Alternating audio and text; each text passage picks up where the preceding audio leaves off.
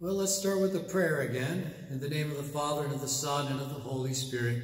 Amen. Let's ask our Blessed Mother's intercession for our world, for our parish community, and our local people. As we say, Hail Mary, full of grace, the Lord is with thee. Blessed art thou among women, and blessed is the fruit of thy womb, Jesus. Holy Mary, Mother of God, pray for us sinners, now and at the hour of our death. Amen. Amen. Our Lady, Queen of the Holy Rosary, pray for us. I'm Father Bill Bruning, and I just want to keep everyone up to date on what's happening here at the church and the parish. And the biggest information, the biggest news that's come out lately is, of course, that there's a stay-at-home order for Tuesday, March 24th. And Tuesday, March 24th, at that time, there's to be no entrance in the church building. So what that means is that Monday, March 23rd, will be our last time to have the church doors open. So from 10 o'clock in the morning till 3:30 in the afternoon, the church will remain open on Monday.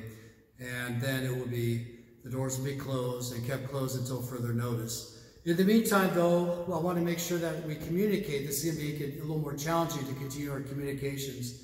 So one of the things that I've already started to do is send out email blasts. And so if you have your email on our database, you'll be receiving periodic updates on our email. The other thing is, of course, is through our homepage here at queenoftheholyrosary.org, www.queenoftheholyrosary.org.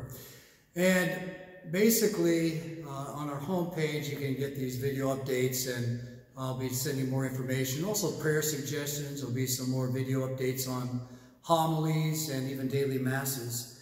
And so just pay attention to that. And if you're a smartphone user, once again, I want to encourage you to use our parish app. And how to download that onto your smartphone is to go to our homepage at queenoftheholyrosary.org. And now, some questions that people are having then is, what if there's an emergency?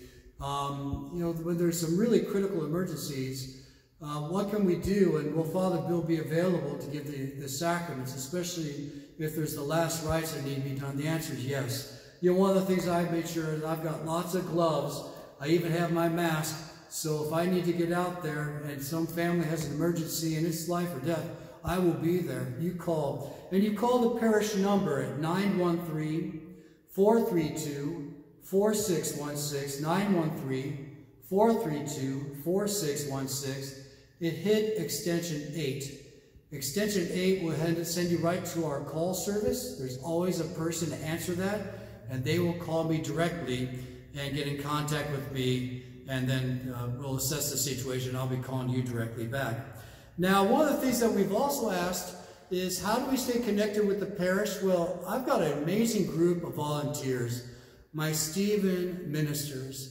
They have agreed to call every single person that's in our parish directory.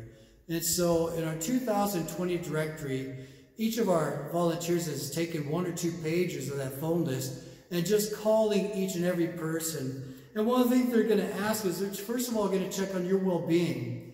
Are you doing okay? How's your family doing? They'll also inquire if you have any special physical needs, if there's anything we can do to respond to help. They'll also ask you for your prayer intentions. And these prayer intentions, they will send them to me. They will bulk them together and they'll send them to me. And in my private Mass, I will be offering up those intentions specifically. In fact, just today I received a whole list of some of the prayer intentions from some of our Stephen ministers. And I will pray this at Mass tonight and during my homily time, and pray specifically for each and every one of you. And then they'll also do periodic checking in on people that have special needs or other things. They'll communicate to me if there's anything that we need to do specifically for you to help minister to you. Now, there's some frequently asked questions that they're receiving too. And one of the frequently asked questions is, what about confessions? If the church is closed, then yeah, that means we're closing down our confessions for a while. And I cannot hear confessions over the phone. The only exception would be like if you're in the hospital and behind the glass and you're in the quarantine area, and I call you on the phone, I look through the glass to see you, and that's how we could do confessions. But it cannot be done administered. It has to be done in person. There's that personal quality and stuff. So right now. If there's an emergency, you let me know and we'll work something out. But in the meantime, this will suspend our confessions for now.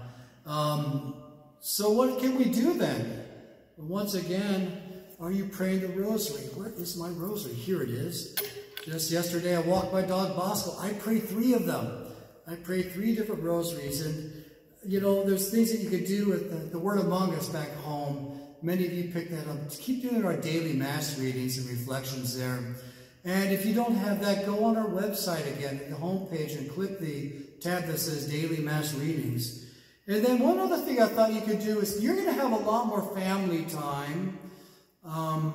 If you're spending more time with your family, it's important to pray together as a family. A natural time to pray is our meal time. A real simple thing to do before we just go into, bless us, O Lord, and these, I guess, which we're about to receive. Pause a little bit. Go around the table and tell your family members one thing, one blessing you received today.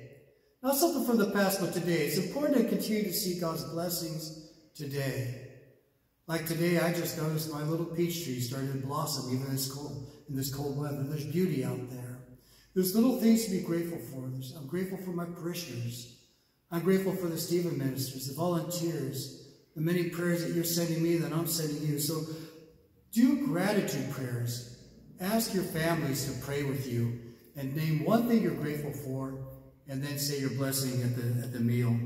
There's also, if you go on our website, you can click my Sunday homily. I'll be posting a regular Sunday homily. And so you can click that and listen to my Sunday homily and continue to pray that I preach well.